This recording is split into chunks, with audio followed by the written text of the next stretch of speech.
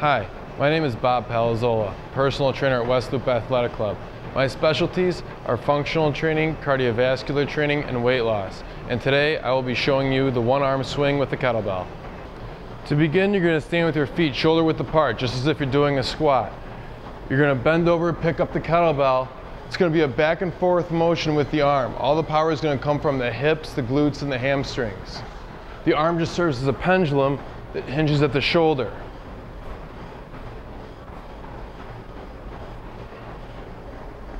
Exercise is great for glutes, the hamstrings, the quads, lower back, and upper back. It's also great for arm, grip, and core strength. Next time you work out, try and put this exercise in as a warm-up or a finisher.